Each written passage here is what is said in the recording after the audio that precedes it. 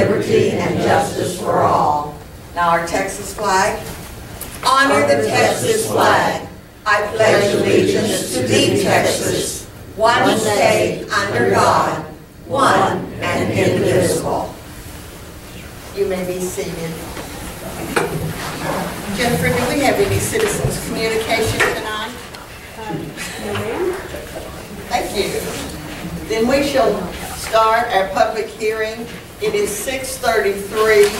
The first public hearing is regarding a request by the City of Van Alstyne to amend ordinance number 538. This ordinance was adopted in 2003 for the Planned Development District number 3 that zoned properties situated in the County of Grayson, State of Texas, and being a part of the Ashley McKinney Survey, abstract number 851, and being approximately 126.32 acres, described as 3 tracts in Ordinance 539, being commonly known as Georgetown Heights, Georgetown Meadows, and Georgetown Trails, and being more particularly known as all of that tract of land described as Tract 1 in a warranty deed from John K. Hines to Hines Acres Limited, as recorded in volume 3006, page 863 of the deed records of Grayson County, Texas, and being part of that tract of land described as Tract 2 in the above cited warranty deed recorded in volume 3006, and being part of that tract of land described in the Linda Cullum Griffin acknowledged to Van Alstyne Partners Limited as recorded in volume 2558, page 316 of the deed recorded of Grayson County, Texas, to amend the fencing requirements within the zoning classification of Planned Development District number 3 as established in the Ordinance 538. Are there any comments from the audience that they would like to make at this time? If so, please raise your hand. Second call for comments. Third and final call. There not being any comments, the first part of this public hearing is closed. We will go to part 2, which is a public hearing regarding amending the land use assumptions, capital improvement plan, and impact fee ordinance. Are there any comments regarding this? Second call. Where is that specifically, please? I live on Bryn Mawr. On Bryn Mawr. Do you know what that is? We're talking about the first hearing, we're talking about the second hearing. We're talking about the second one. The impact fees? Both of them. I just moved here. Oh, the first one is in Georgetown, in the south part of That would affect I you. am in Georgetown. Okay, that was the first one, and it is in regard to that. The Now fence. we're at the second one. What's being, I have no idea what's being proposed for the fencing. Leave it like it is, ugly and short. The recommendation from P&Z was to, if there's going to be, the double fencing would not occur anymore in that PD. Double fencing. 2 fences right up against each other. That there had to be adequate spacing if there was going to be a double fence. It had to be 36 inches. As well, P&Z, Planning and Zoning's recommendation was if there was going to be double fencing, that it could not be inaccessible, that there had to be a 36-inch gate installed by the person that was the last person to create the double fence. However, the people that run our district, as far as heights of fences and so on, but I have a point that I want to prove. Okay? All the fences are about 6 to 7 feet high. Okay? Well, I live in the back of my house is in this wide open area of farming. Okay? But 10 feet from my backyard, it's about this much dirt for about 60 feet, and anybody can walk. I have 14 windows that looks into my bedroom, and so on and so on. And I can see some people walking out there because they're walking with their dog or whatever. So I have no privacy. So, and the homeowners association forbid me to put a higher fence. That's it. And I'm sure my neighbors have the same problem. Okay? So I just wanted to take it in perspective. Yes, sir. Thank you. You're welcome. The second public hearing is amending the land use assumption, capital improvement plans, and impact fee ordinance. This has been available. What it is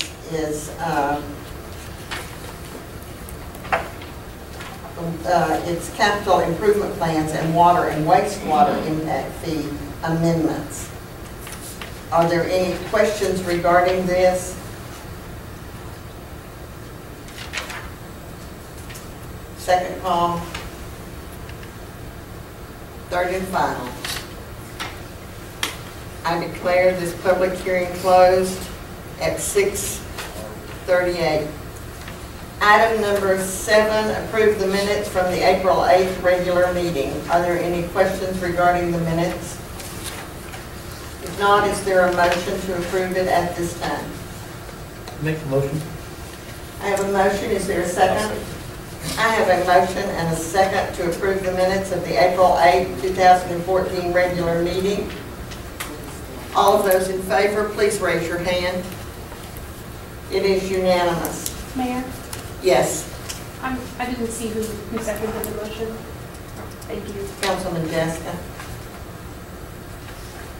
Next we have is number 8, and this is consideration and take any action necessary regarding a request by the owner agent Arnold Clark Jr. and Mary Elaine Clark to plat the Clark addition being 9.33 acres in the N.H. Haney Survey, abstract number 431, Collin County, Texas. This is located on Bent Trail. The background on this, the requester is ultimately putting in a divider lot line, dividing Lot 2 into Lot 2A and to Lot 2B, as well as providing a 60-foot right-of-way dedication. This is a proposed plat that they are bringing before the council. Does council have any questions regarding this? We will start with Councilman Clark. Yeah, where is it?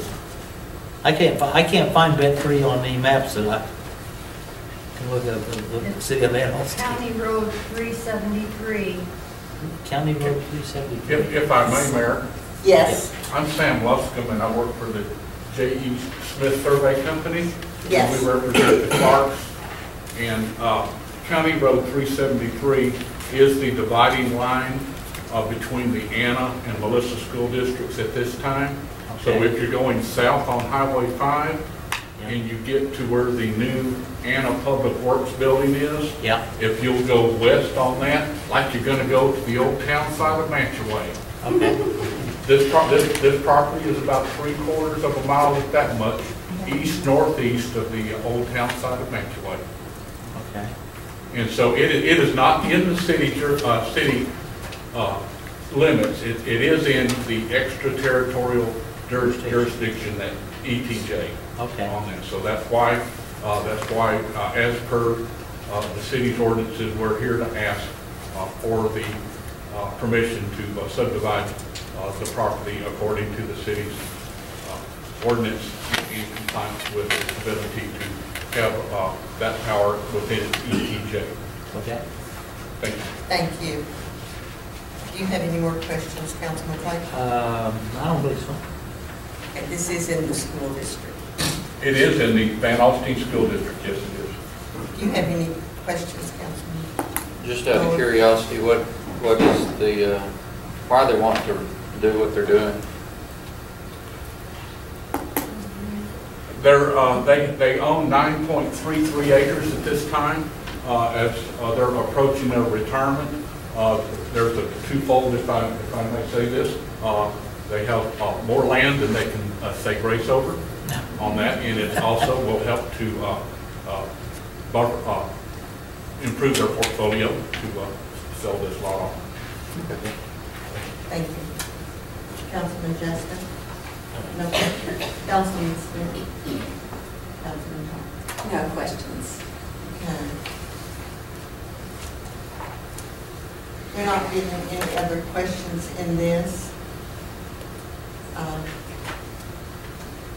What you are requesting is a plat that the city would provide them, is that correct?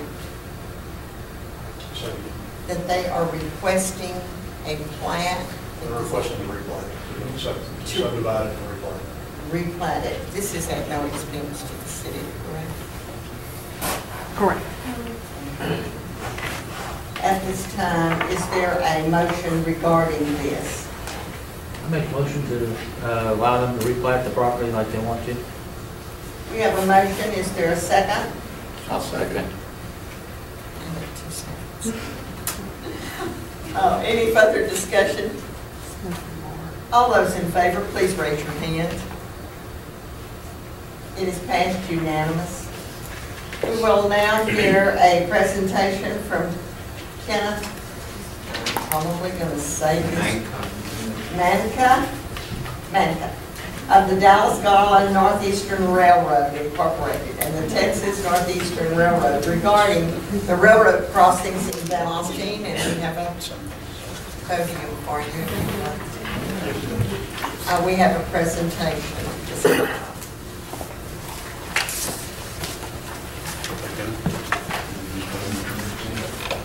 She's got, she pulled up.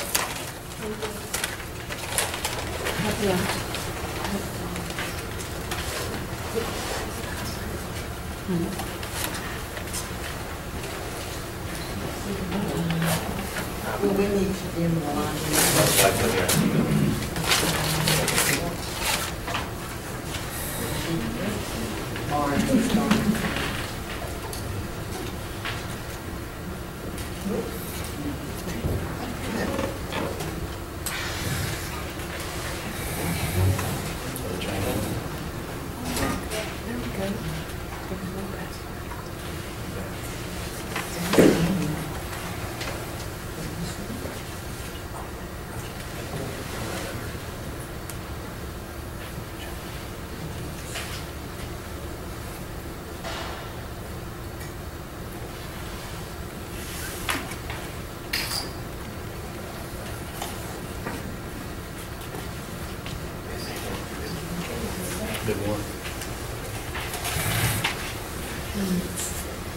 Chief Barnes is going to see if there's someone here that can give it to us.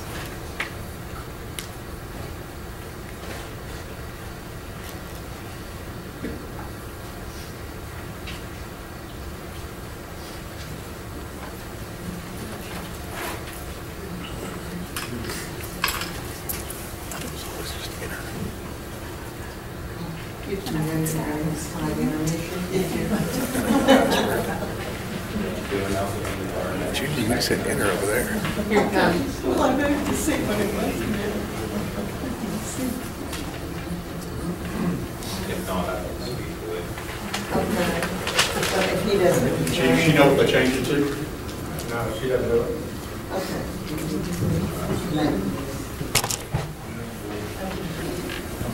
Sorry about that, I didn't bring enough copies for everybody. My name's Ken Manka. I'm the general manager of the Dallas-Garland Northeastern Railroad and the Teener, Texas Northeastern Railroad.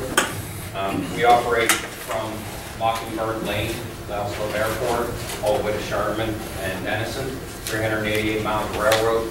We service over 112 customers here in the Dallas area on our railroad. We maintain well over 288 miles of railroad, and we employ about 81 people. With my office is in Richardson. We have 5 different on-duty units. We employ Mr. Cox came with me. He's my roadmaster in charge of maintenance for that rail. And the reason I've been asked to come today is because we have worked with Mr. Baker in closing a couple crossings in Van Alstyne, and we wanted to explain the rationale behind that and why we felt the need to close those crossings. I'm going to refer to some of my notes since you can't see them, but the rail industry is experiencing a rather large growth across the United States, and projections are only for that to increase. It reduces the traffic on the road systems, takes trucks off the roads, and it's only getting more and more of a system, the network that we operate on. Every single rock car that we operate, that you see going through your town now 8 days a week, that's 110 tons of rock. A single triaxle hauls 25 tons of rock. So each one of those cars represents 4 trucks that are not operating on your highways through your towns and creating congestion. So that's one of the driving forces behind it. If you pay attention to any of the big railroads around here, BNSF, UP, KCS, you see that they're hauling one train will haul 200 containers. That's 200 trucks that don't go on the road.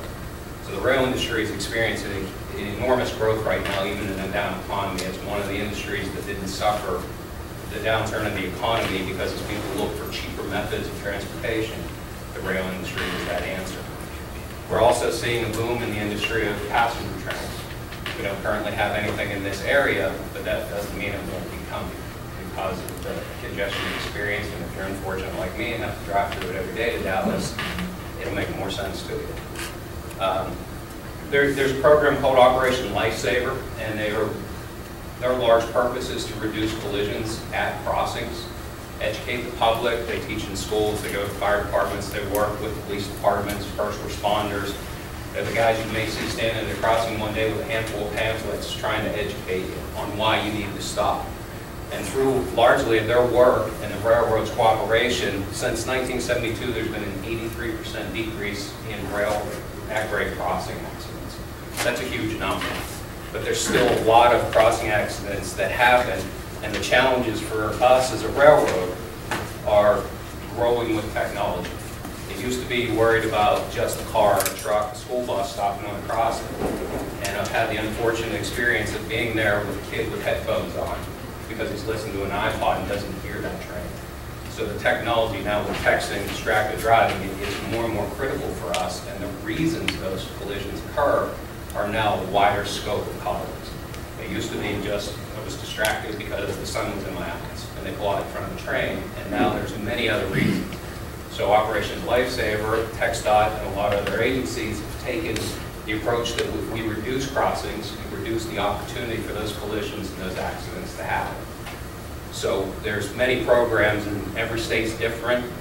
TxDOT, PennDOT, New York, I've moved 7 times, lived in 7 different states. Every state has a program where we try to close crossings, reduce traffic to one point. It makes it safer for the public, it makes it safer for my train crews. Today's trains are also bigger, longer, and faster. When I hired out 16 years ago on the railroad, if you ran an 80-car train, it was a big deal. Now we run 130, 160-car trains. They're longer, they're faster. Sorry, no, I'm talking crazy. And the trains are getting quieter for noise pollution. So as they increase in size, they increase in tonnage, they increase all this massive amount of energy, but yet they're quieter. And if you work on the railroad, it's an eerie feeling to be standing in a rail yard and a car will go by you and you've never heard it coming. A train that's not under load through the terrain, such as we experience on the McKinney sub, is what we call this out here. It's undulating territory. So if they're in a valley, that train's coasted. It's not under load. And it'll run past you and you'll never hear it coming. Because steel wheels on steel rail is dangerously quiet. So that's another reason we want to protect the public and keep them at protected crossings where we can control their safety a little bit better. The statistics published by the FRA, the Federal Railroad Administration, that's the governing body over railroads, they dictate a lot of our rules, a lot of things we have to do at crossings. There's active crossings, that's like Highway 121. You've got gates, you've got lights, you've got bells. The trains are required to sound a specific cadence for a specific amount of time to warn the public. That's all governed by the FRA. That's why quiet zones don't exist, because they've become so expensive for a quiet zone. They don't exist in many places anymore outside of a hospital. On our railroad, we have one in 388 miles. So we're governed by that body as well as our own rules. The statistics show that an active crossing, gates, lights, flashings is 90% more effective. 90% more effective than just crosswalks. That's an unprotected or a passive crossing. So having gates, lights, and a bell is 90% more effective than just having the exits at a railroad crossing. In the last 3 years, this is the Federal Railroad Administration statistics, there was 8,172 crossing accidents. 870 of those were in Texas, which is the highest number of crossing accidents in the United States. Texas ranks #1 in train vehicle collisions. So in 2009, and after the federal government statistics lag, so I couldn't include 2014, but 2013, 2,089 reported crossing accidents. There were 742 that resulted in death in that 3-year period, and 73 of those occurred in Texas. They wouldn't allow me to break down by active and passive on that, which I found odd, to be honest with you, but I couldn't break that out. But our train that typically runs through your town of Alstyne is approximately 9,000 tons. Not 9,000 pounds, 9,000 tons. A triaxle weighs 25 to 30 tons. We're pulling that with 2 to 4 locomotives, depending on which ones we have on that given day. That's 374 triaxles worth of rock that are running through town. That's a lot of weight and a lot of momentum to control. The weight ratio of a train to an automobile is proportional to an automobile hitting a soda can. Never run over one on the road, you know what happens to that soda can. I've had a very unfortunate experience for 16 years now of responding. I'm the guy that has to go, and I can't count them anymore, but I can see every one of their faces. It's very emotional for me because I've seen so many. And so crossings are near and dear to my heart because anytime I can not have to go one of those, that affects me, it affects my family, but most of all, it affects that person in the car, and it affects that crew that's on that locomotive who's sitting in front of a windshield looking down on the car that they're about to strike, knowing there's not a thing they can do about it. So anything I can do to help protect the public is very important. At 10 mile an hour, current speed on that line, it'll take us at least a half mile to stop that train. That's a half mile down, and then that conductor's got to get off and walk back to see if he can render assistance while the engineer's making phone calls to get 911 notified. Next year, we're going to take that line to 25 mile an hour because the volume in the business has grown to the point that we're going to invest quite a bit of money in that line. We've started this year. Mr. Cox is doing a phenomenal job improving the conditions on that line. And at 25 mile an hour, it's going to take a mile to stop that train. That's longer than the distance from one end of your town to the other where we'll close the crossings. That's a long distance. It's a lot of momentum. We can't stop on a dime. And out of all the accidents I've been to, I've never seen the train lose. I've been there when we've hit cement trucks, triaxles, school buses, tractor trailers, cars. Never seen a train lose one. They win every time. Most crashes occur when the trains are traveling under 30 mile an hour. Higher speed rail requires a lot more protections, a lot more safety precautions. That's part of the reason. But at under 30 mile an hour, when you look down the rails of that train, it looks like it's crawling. And it can be moving at 30 mile an hour. They think they have a lot of time to get across, and they don't. We'll be increasing our speed that you've been accustomed to seeing out there since we took over the line by more than 1.5 times. Currently, it'll take our locomotive just to head in 6 minutes to cover 1 mile. We will be covering it in 2.4 minutes. We'll cover 1 mile. That's a big adjustment to get used to, so the protection of the public at the crossings becomes more important. The horn and bell requirements that we're required by the federal government, if there's no crossing horn sign, that just means for us it's a whistle post that says W on it, and we just start blowing the horn. But in absence of that, they have to start the signal at least 15 seconds, but not more than 20 before that crossing. It's two shorts, a long and a short, four blows of the horn. And if there's no sign, they start a quarter mile before the crossing. They have to repeat that cadence until the crossing is completely occupied. With 7 crossings at 25 mile an hour, we're going to be blowing that horn from one end of town to the other. be a consistent flow, and we operate 24/7. So by reducing the crossings, reduces the amount of noise that we're going to make coming through the town at all hours. The tracks have had various owners and usage over the years because the question has been asked, why now? Why close these crossings? Well, this track was a main track long ago before active crossings existed. Then the line went to the UP. They ran 5 mile an hour. Pretty slow speed, it's pretty easy to control. Then the line got abandoned and nobody operated it for a while. DART, Dallas Area Rapid Transit, purchased it in 2000, and that was actually 4, I'm sorry, I have a typo on my presentation, and leased it to us. We began operations to service McKinney and our biggest customer, the Lattimore Rock Line.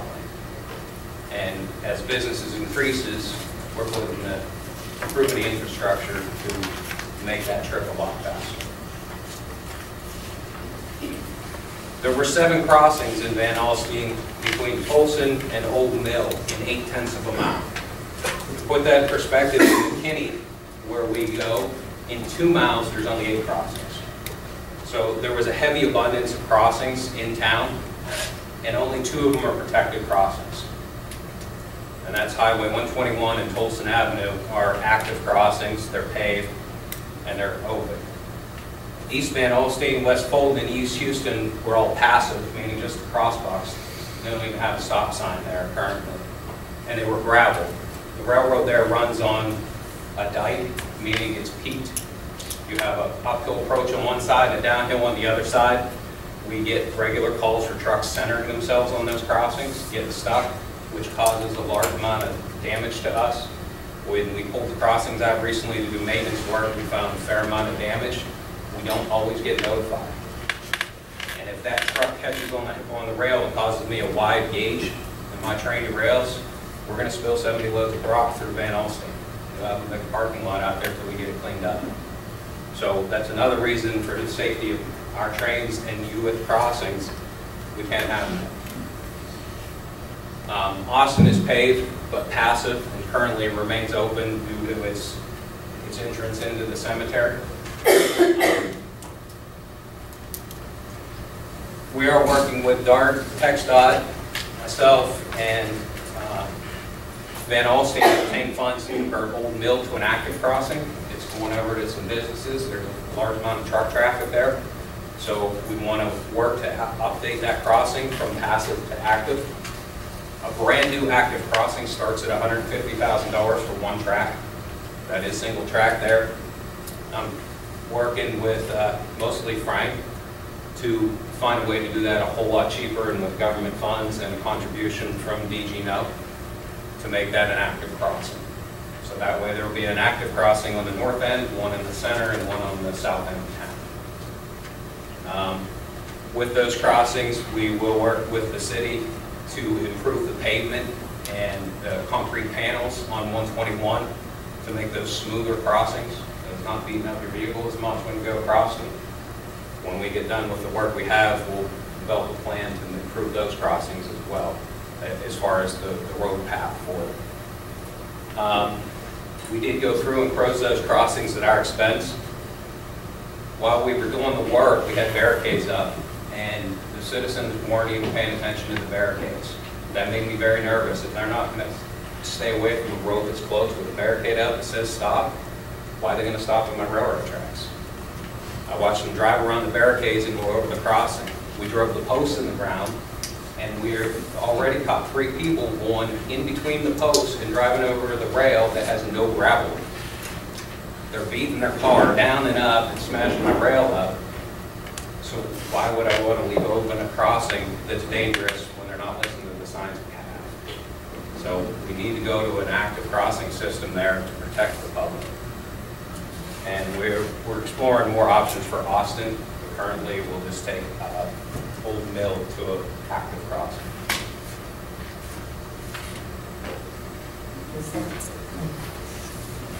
That's the last page. Yes, ma'am. Okay. Thank you. I will wait. We'll see if council has some questions regarding this. I know I do.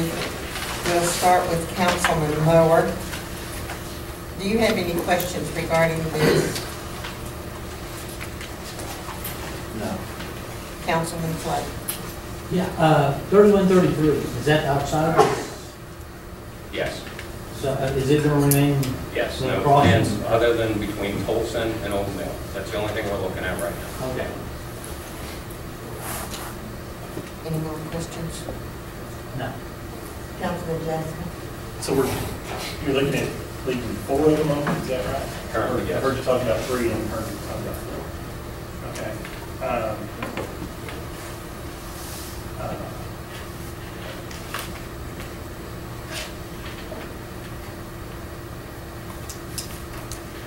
Okay.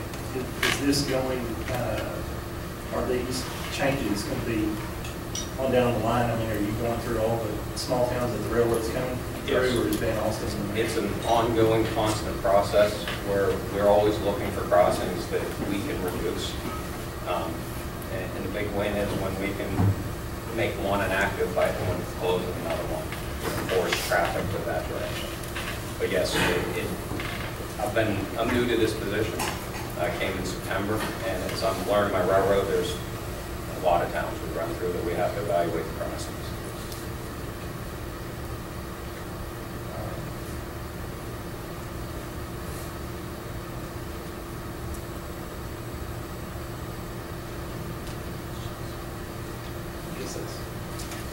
Councilman Smith? Couple of questions on the cost. Council received an email that said that those crossings, the arms there, whatever, what's the term? Gates. Gates.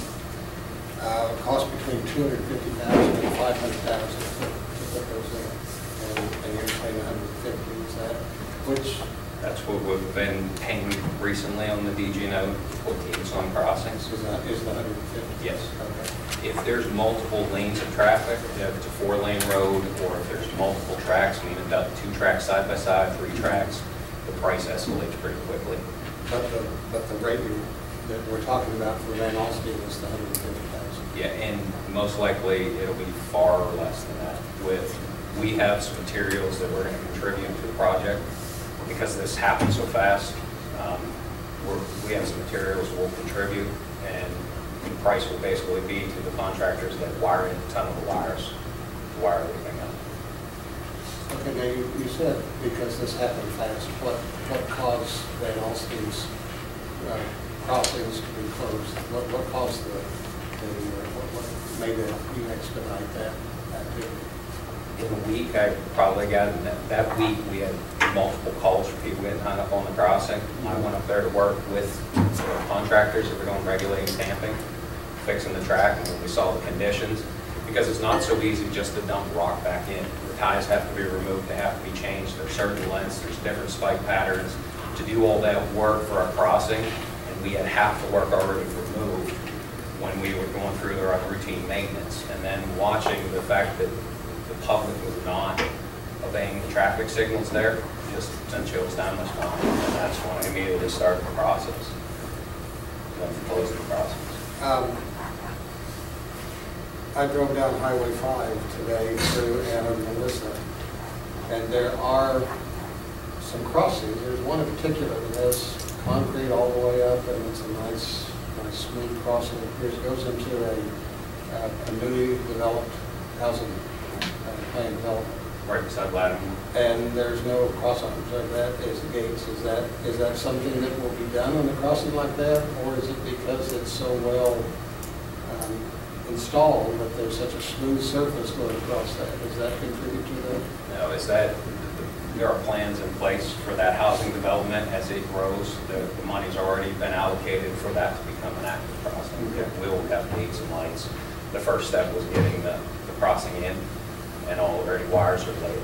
Okay. It's The railroad people that I've had an occasion to talk to said that the railroad's responsible for end of tide and end of tide. On a crossing, is the city responsible for maintaining the travel worthiness of that crossing, of the ramps going up to it, in between the rails? yes, we own the right of way. We don't own the city streets, so the approaches on both sides of that crossing would be maintained by the city. Okay. The crossing we maintain. The crossing itself is the Yeah, the ramps center of the portion of the city. track. Okay. that have been moved back and forth in discussions on who was responsible for what. If the city was more responsive to maintaining a higher quality of crossing, would that have made a difference to you? No. Okay.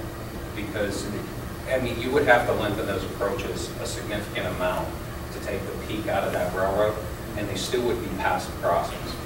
And now you've got 8 opportunities, or 7 opportunities coming through town, a car being in front of the train. And in that short of a distance, to have that volume of crossings, when you have parallel streets on both sides of the crossing to get around, it doesn't make sense to increase the opportunity.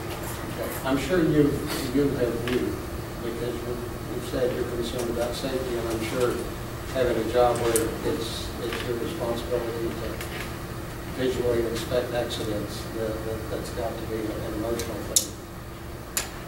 Jefferson Street crossing has, I mean, there are signs on both sides that warn trucks that that you're going to get hung up if you're not careful.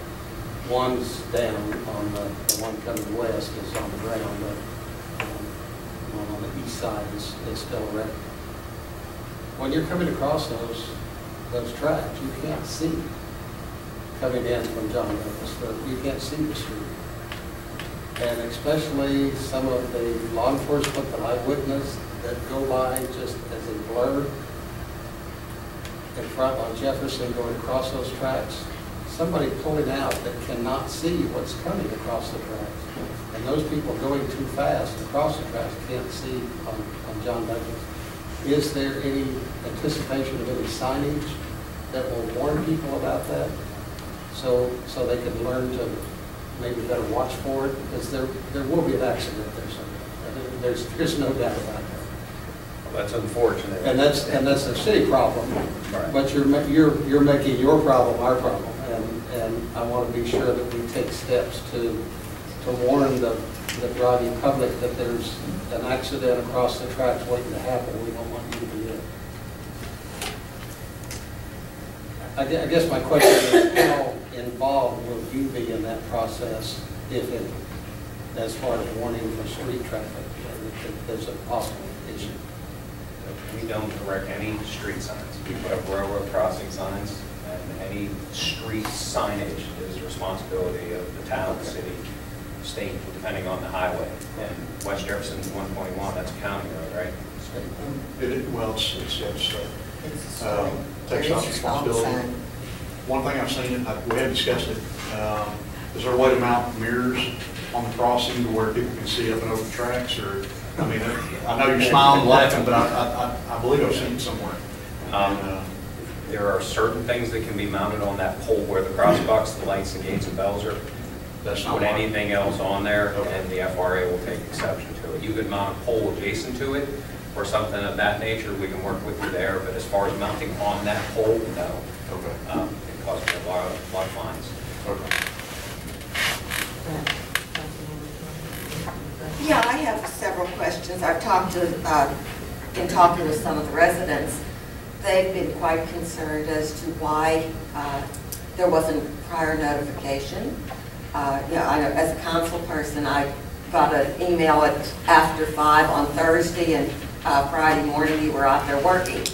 Why wasn't there notification to the people and to the council so that people could be aware of what was going on in our town? Because it was found and dealt with swiftly because of the safety nature of that. We couldn't put those crossings back in the proper way, in the safe way, without a large amount of maintenance. So the decision had to be made quickly. How many accidents or things have we had in this strip of? I honestly couldn't tell you. I don't think we've had many. It's been years since there's been anything. I've lived there for 24 years, right on the tracks, and I haven't seen it. And I was just concerned that consideration wasn't given to our people. I'm sorry you feel that way, ma'am. I did take consideration because I'm keeping you safe. And I could not, those crossings were going to be closed until maintenance. I don't have the materials to do it. That wasn't in the scope of the work. They would be closed at this point anyway. They had to be closed to be repaired properly.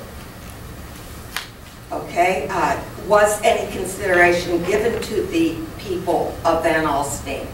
For example, in talking with some of the citizens, things that were brought to my attention is that we have one section called Poor Hill, and that is because the people are in a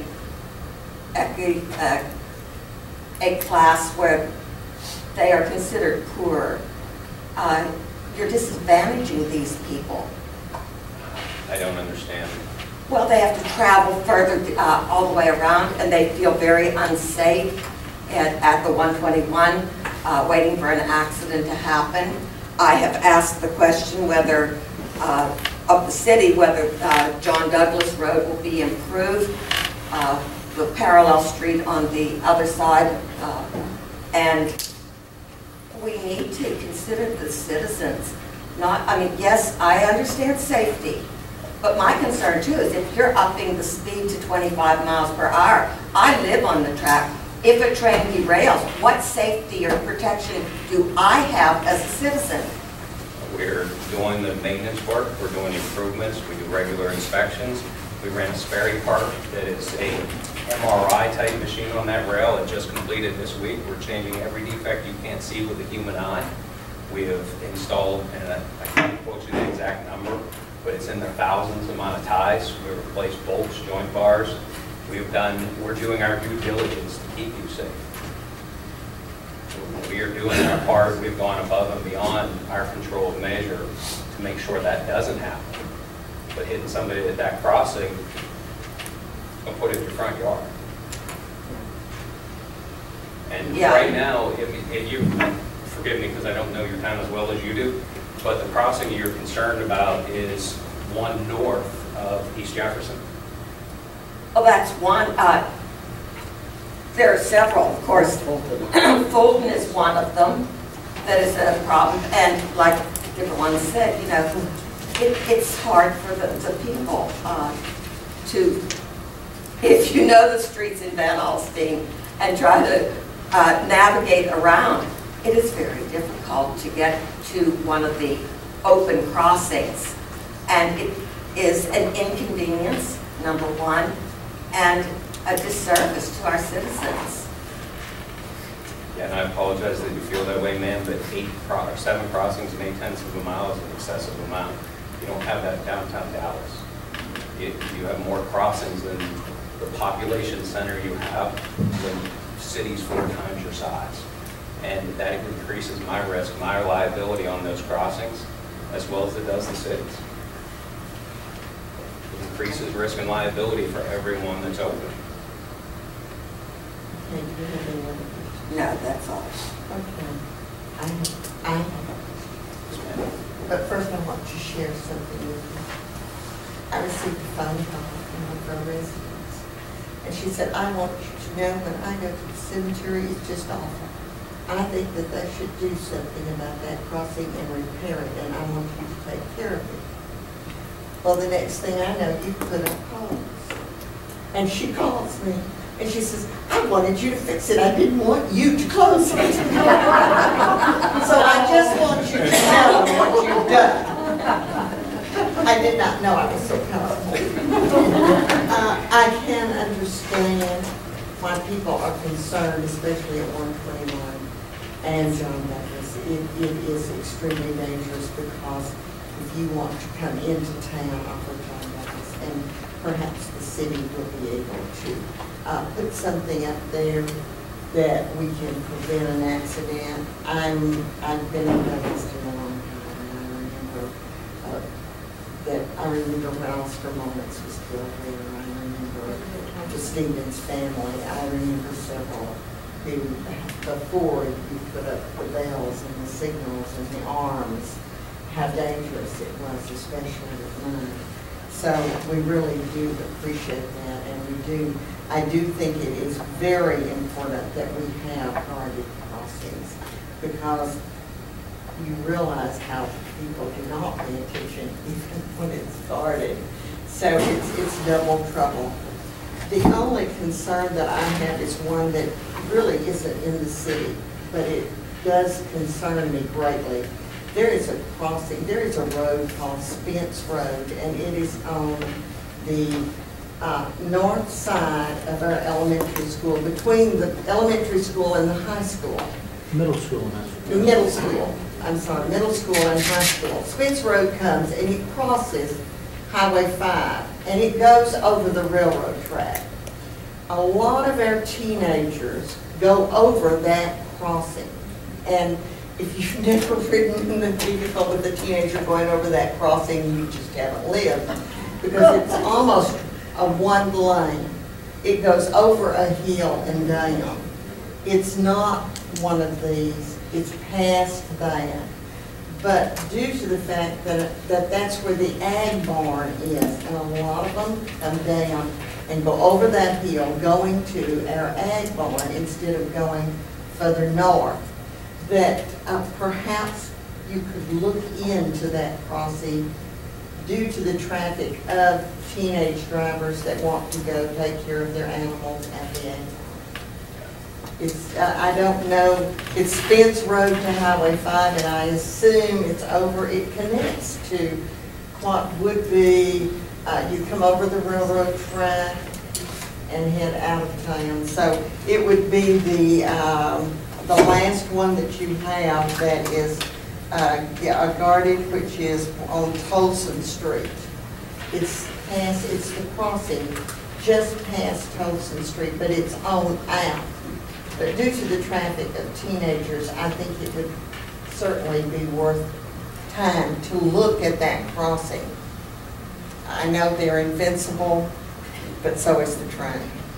That's one change into the street on the east side. Sir? It's kind of steep and it's right? Yes, it's really steep, and it's almost one way. And when you're coming over that hill, you don't know what's on the other side. But you do know the one I'm talking about. And I believe it to be heavily traveled by teenagers. So that to me is the only concern that I have. It's not a part of this, but I would like for you to consider it since we do have that factor. Absolutely. We thank you very much for your presentations. I'd like to say something about it. Good. Yes, sure. I agree, though, the way you close it, the effective lead is the Alstyne Parkway right here. And they talk about all the dangers of the others. And I may be selfish, but mine is the better, it's level, more level than the other two. And also another thing, during the Christmas parades, what are y'all going to do? Like y'all normally close off to 121 at the Christmas parades, and y'all go through the Alstyne Parkway, y'all redirect the traffic. So what are y'all going to do next year? More likely, we're going to have to divert down to Alstyne or down to Martin. Yeah. So we thank you. I'm just saying that mine is a lot safer. It's a lot safer than any. Yeah, we use Alstyne Parkway for Fatherall as well, as far as redirecting traffic. So there's going to have to be some logistics changes. Thank you very much for your presentation, and we appreciate your time and the explanation. No problem. Thank you, ma'am. We thank you for that.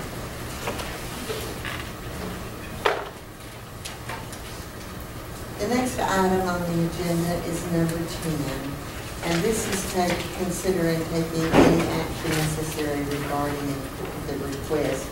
And this is regarding the request for the amendment for the plan development to amend the fencing requirements within the zoning classification of the plan development, District Number 3, as established.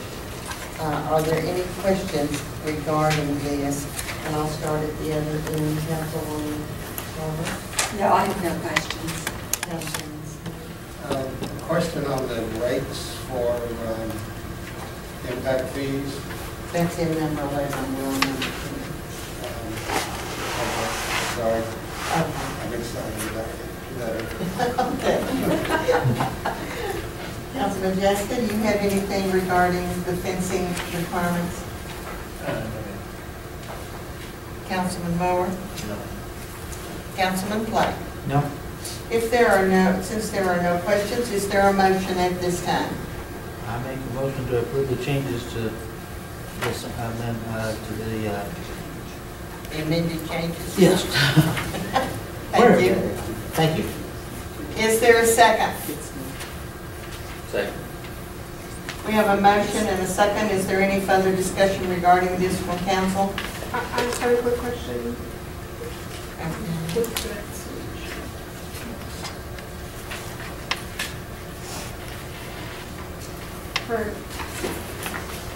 Are you wanting to approve the ordinance as it's presented, or do you want to consider, I guess, adding the sentence that P and Z recommended? Well, this was to amend the fencing requirements as stated Just here. what I described during the public hearing was what P and Z recommended, which was the 36-inch inward swinging gate.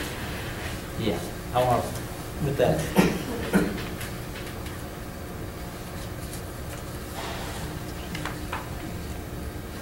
Is there any further discussion? All those in favor, please raise your hand. Opposed? It is unanimous. Number 11, consider and take any action necessary regarding adopting an ordinance amending ordinance number 572 regarding land use assumption, a capital improvement plan, and impact fees. This is the Capital Improvement Advisory Committee met on April the 1st, 2014 to review proposed recommendations for amending the city's land use assumption and capital improvement program developed for the city of Alstyne and the ETJ. The CIAC also was presented with revised water and wastewater impact fees based on the current and maximum fees that could be charged under the requirements of the local government code. The CIAC discussed and recommends approval of the revised land use assumption as submitted, approval of the recommended capital improvement program as submitted, and amendments of the water and wastewater impact fees to be $2,200 for each service based on a 3/4 inch equivalent size meter, $1,100 for each new service based on each 3/4 inch equivalent size meter. The recommended amendment to the water and wastewater impact fees are included in this ordinance to be considered by the City Council. This recommendation will amend that water impact fee on the equivalent meter and the wastewater impact fee. This was presented by Steve White, our Director of Public Works. Do you have any comments you wish to make on this, Mr. White? Not at this time. Thank you. Okay, do we have any questions? And we'll start at my right. Councilwoman Carter, do you have any questions regarding this? I do. Is this what we had been discussed previously? Yes, ma'am. I was thinking that we had a lesser amount that we had discussed. Okay, we'll go on. Okay. Councilman Smith. Okay. Maximum combined impact fees of $9,000. What does that mean? That means that's the highest we could have charged. Okay. To build a house with a 3/4 inch meter with all of the fees and all the stuff that somebody has to pay at City Hall before they build a house, how much is that going to be now? 3,300 for water and wastewater impact fees. Okay, but what is the total amount of cost for a builder to come into City Hall? Well, it depends on the proposed, it depends upon the proposed valuation of the project. Well, let's just say an average home. We'll pick one of the 6 that was issued this last month. Is this going to increase the cost for someone to build a house in Alstyne if we say yes? I don't want to leave this table raising a rate. I'll let you guys do that next month. I'm not going to vote for anything to raise the rate. Okay, so you're saying you don't want to raise the rate to the developer, that you want to keep the burden on the current resident? I'm saying that I am not, wastewater impact. Frank, I'm saying that I'm not going to sit at this table for the last time and raise rates on anybody. Okay. You have any other comments? No. Councilman Jessica?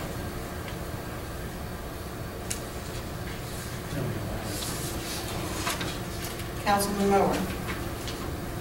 What is the change? What's the difference? The current charge is $2,316 for both combined water and sewer, and the proposed charge is $3,300, so it's a difference of $984. Do we have any numbers to compare ourselves to neighboring towns like Anna? I do. Thank you, Gene. Yes, sir. Just like these.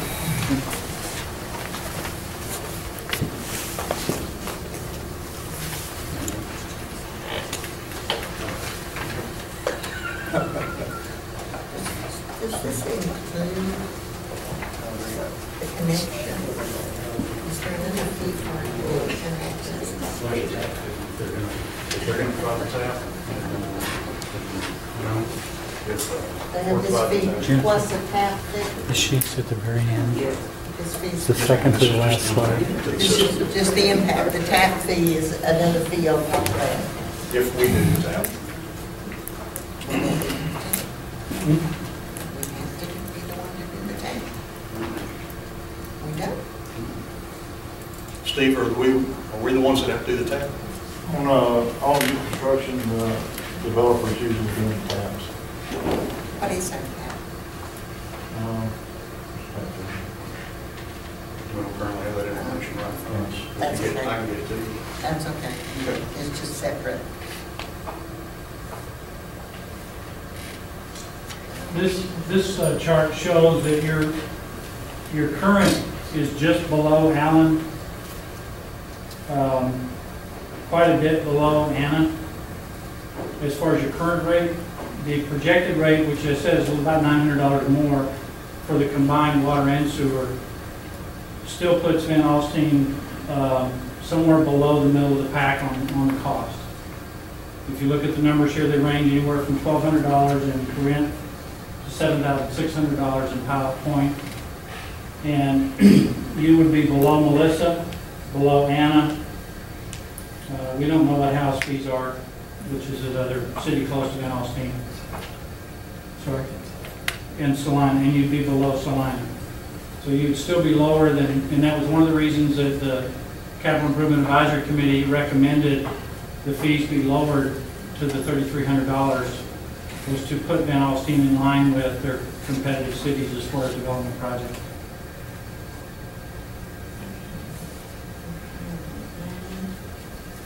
Higher than my fee.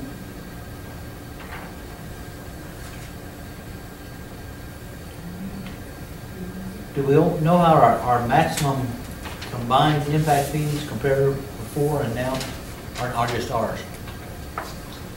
You're talking about the $9,000? Yeah. That would put you pretty high, right at the top, if you were to charge that maximum fee. I don't know what the other city's allowable maximum is. I didn't, what was ours before? The current is the fourth line on that chart. Those are your current fees.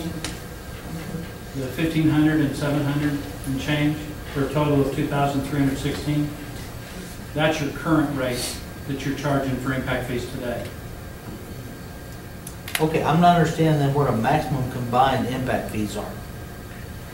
That's the maximum that could be charged. That's Not based what we're on, charging, just what we could. that's based on the government code. If we wanted to charge that much, that would be the maximum allowed under the group guidelines. He's talking from a slide up here that I'm not sure you have. No, And- I'm talking about, yeah. You're talking about this chart right here? Yeah. The 9,000 is the maximum allowed. Yeah. Anyone? Under the local government code. Okay, so that, But we're so all of us and all the other places would be the same on that. I would suspect that the bulk of these cities could charge a lot more than they are charging. I don't have information on what their maximum allowable is. I don't have that as a comparison. Yeah, if I can clarify, the maximum allowable is based on the land use assumptions and the capital improvement program that's also part of this, that to serve those new properties as they come in. This is the expansion of the city's existing utility system to provide service to outlying properties as they come in. So this is what you're charging new growth to handle the upgrades that the city has to do for the existing system, including extending pipes and, you know, like that, new water sources. Okay. Is that like a Palladium that comes in here and builds a whole bunch of stuff that's in there? Yeah. But yeah, all new properties that come in will be paying the impact fee, which is the capital program that we shows us looping the water lines so that we don't run out of service and we have enough supply. It includes the part of the capital improvement program also includes the CGMA connection and upgrading that pump station and providing that new water service to the rest of the city. Okay. You know, that we talked about in expanding the capital program. The only projects that are authorized under the government code to be included in that calculation are projects for the growth of the city. If it's a replacement of an existing main or an upgrade, it's not authorized. It's only for the growth. So the only people that are paying for that are the people that are causing the city to grow and have to develop that infrastructure to serve them. Okay. Of all the towns that you listed, we're the smallest. Yeah. Yes. Population-wise. Do you have any more questions? I have a question. Okay. We have another question. We already negotiated since Billy brought up the Palladium. Do we already have something with them to where We haven't done they a were free agreeing agent upon? or anything like that. We don't. Not yet. So this may affect, this could affect their coming here. If they come in and they don't, and, Don't agree with the increase. well, it's not that they want to agree with the increase, but the thing about it is, any large project, you typically do a free agent. And you will, depending on what they do to the system to upgrade, anything off-site, then you will give a certain allowance. So if they have to take pipe off their premises, and they have to upgrade it to a certain size, not just for their capacity, but somebody else adjacent to them because it's zone, commercial, or whatever, then we would give them that allowance. And that all comes in the negotiation. Okay, are there any further questions from council? Well, A comment? As an example on Palladium, there'll be 165 units and each one will have their own meters. Is that? No, sir, it'd be like some of the other apartments where they have a master meter. Okay. Okay, a question as far as the amount of increase. You know, I can understand, and we did discuss increases, but $1,000, if we want more housing, shouldn't we maybe rein that in a little bit and do half of that? If we're going to get new housing and you want the infrastructure burden back on the current customer, which is our current citizens, that's totally within council's parameters. If you want to make it equitable to where we're underneath Melissa and Anna and some of these other cities we're competing with for development, then that might be a good decision. If you want to bring new customers going to come to us and they want to partake, to put the burden on them to upgrade the system as opposed to making it to where we're putting more of the burden on the infrastructure on the people that are already here. How will it affect the people already here that wouldn't be getting new meters?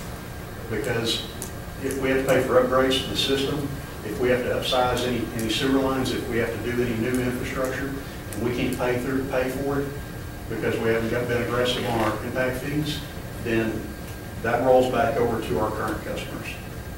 Well, I've talked to some of the builders, and they are not happy and are not I guess they're considering whether to build in Van Alstyne or not. Well, that's interesting, because I met with quite a few developers, and they're the ones that typically pay this, and they haven't had any issue with that. Talking to some of the smaller Okay. builders, not the I'd be D.R. happy. Horton and the different ones that are big. And I'd be happy to visit with them. Because I just find that it's a little excessive, a drastic increase. I think we could maybe do it in a more gradual or graduated process rather than 1,000 all at once. With our current infrastructure in the state it's in, and the where we are in comparison to truck replacement, you're pushing more water through older lines, you're pushing more sewer through older lines. Do we want to put that on the current customer, or do we want people that are coming in that are going to be building and moving in here? Do we want them to pay their fair share? Oh, I believe that's the question really that we're asking ourselves. I believe in them paying their fair share, but what is their fair share? And would that money then that we're getting from them, is it fair to fix the old infrastructure? You can't do that. Well, you can upsize a certain line if that infrastructure is being taxed by new people and new development. But older parts of town need to be paid for by the current customers, because that's who's currently using the system. Yeah, well, that's why I think it's not fair to new people then to have to pay that large increase of like $1,000. I understand what you're saying, and we have a committee that's put together. I counsel it's P&Z plus Mr. Benton, and they evaluated it. That's their recommendation. It ends up coming to council, and y'all are welcome to make it anything y'all wish.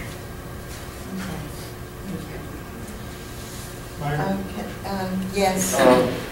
One thing I'd like to clear up is the older, if you rebuild a house in the older part of town, this impact fee wouldn't affect it because the infrastructure is already there. Then Is that correct? It's not a new meter. It's That's a right. replacement of a meter. If it's replacement of that service, then the infrastructure, the impact. So, let me see if I've got that right. If you build a new house in the Where old part, existing house was, where an existing house was, then you don't have to pay the impact. then you don't pay an impact fee. If the sewer and the water is already there. If the sewer and water line is there. Yes. If they've already been The taxed, service. then that's it. If they already have a water meter or a connection to the sewer system, then they can build a new house on that same property, and they would not have to pay an impact. Okay. Then, would you mind turning the lights back on, Alexis?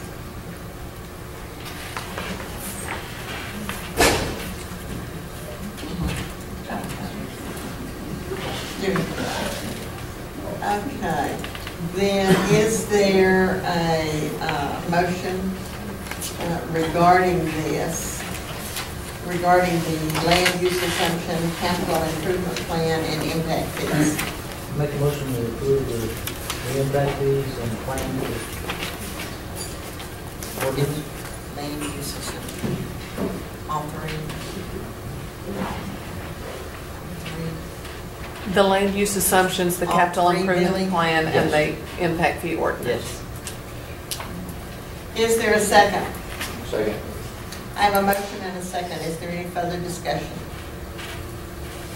All those in favor, please raise your hand. 3 in favor. Those opposed? 2 opposed. Motion passed. Number 12, consider and take any action necessary regarding appointment of Robert Lloyd Sr. to the Alstyne Community Development Corporation Board. His application was in your packet. Are there any questions regarding this? I'll make a motion that we appoint Robert Bush Sr. to the Alstyne Community Development Corporation. We have a motion. Is there a second? I'll second it. Is there any further discussion, Then all of those in favor of the appointment, please raise your hand. 3 or 4. Those opposed? 2. 1. Abstained? Motion passed.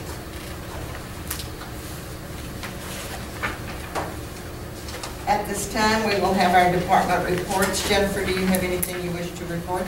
No, ma'am. Chief Barnes? No, ma'am. Okay. No, ma'am. It's going to be a very, very busy schedule in just a matter of weeks with summer visits at the library. I'm going to get the schedule up on the website very soon. And we have them in print otherwise at the library, and we've got something going on almost every day. And I do believe you're going to start, the Friends will be starting back. Yes, I'm sorry, you're right. First Saturday in June, Friends of the Library Breakfast gets to start back. Yeah. So spread the word and making arrangements to start that back with the first Saturday in June. Thank you. Now we will have the city manager's report. Mayor and council did a walkthrough in the community center today. We're going to do another one with the building inspector tomorrow. We're finishing up on the interior. Should be able to start occupying and renting out the community center in the next few weeks once we get everything checked off and cleared up with the insurance company. Still going to be working on the facade on the front. It's still it's not loose, but it's deformed, and it has to be redone. The fire department still has to be done, as well as the police department's working on fixing their ceiling inside. Let's see, Chambers already started planning for fall roll. 4th of July this year is going to be on Friday. It'll be at the Van Alstyne High School, like it was last year. Dr. Spees was very happy with the response and the support of the booster clubs. So he wanted to. He asked if we would do it there again, and so that's what the plan is. Parks Board meeting Thursday night. CDC is attempting to meet Thursday night, and spoke at the Rotary 2 Thursdays ago, talking about where we are in development and what's going on in Van Alstyne. And D.R. Horton, one of the questions I was asked was about express homes in D.R. Horton. And so I had opportunity to ask our current builder today over at Horton what exactly that is. I wasn't familiar with it, and that's what they're doing in some of their homes in Anna. And so what I'm trying to do now is get somebody from Horton to come and speak to council as far as what does express homes mean and what does it bring to Van Alstyne. Because they're talking about the new 65 lots on the north end being express homes. The quick and short that he gave me was that that it's not going to be, there aren't a whole lot of options, that it has most of the upgrades, the granite countertops, the stainless steel appliances, that there aren't a whole lot of options that people would want to modify. But that's the short and quick. I'd really like somebody from marketing or somebody to come in and explain what that line means exactly to Van Alstyne, what we'd like to see, because I know if you go down to Anna, there is a difference between D.R. Horton and Anna, and a difference between D.R. Horton and Van Alstyne, and we'd like to maintain that continuity. And Melissa, yes, sir. So that's what I have there. Thank you. Now we will have council's closing comments. Councilman Flake, do you have any? No. Councilman Howard. Councilman Jackson.